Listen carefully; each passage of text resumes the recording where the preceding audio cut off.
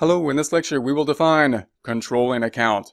According to Fundamental Accounting Principles, WOW 22nd edition, the definition of controlling account is general ledger account, the balance of which after posting equals the sum of the balances in its related subsidiary ledger account. When we think of a controlling account, we usually think of it in relation to a subsidiary account that's going to be added up by characteristic and have certain characteristics, those characteristics and that account being something that we want to check against the controlling account. It should match basically the controlling account. We can think of this in terms of accounts receivable and accounts payable, where we have basically a controlling account just recording and counting the transactions in a general ledger type format.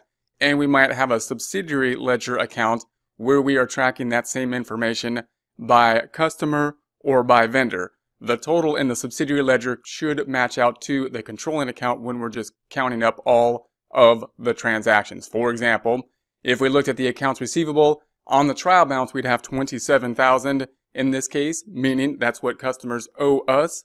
And we usually back that up with a general ledger being added up by the order of transactions. When did they happen in time, giving us that $27,000. However, we also want to see that in terms of the subsidiary ledger. So the subsidiary ledger is going to be broken out in this case by customer. So we're going to say here's the customers, there's the $27,000 that is owed. That $27,000 should match up to the controlling account, meaning if we're going to put this in order by who owes us money, the total should still sum up to, in this case, the general ledger, which is being added up in terms of just date. When the transactions actually happened. And that's going to be the matching process that we want to happen when we have some kind of special account that we're adding up in order to have special characteristics such as a subsidiary ledger for accounts receivable. Similar situation with accounts payable. That represents who we owe money to, the vendors we owe money to. We could have a general ledger, kind of like the controlling account here, that is broken out by the date, when the transactions happen. So we're going to add this information up when the transactions happen. But we also want to see this information in a different format. We want to see who we owe the money to. That's where the subsidiary ledger comes into play. The subsidiary ledger will be listed out by vendor.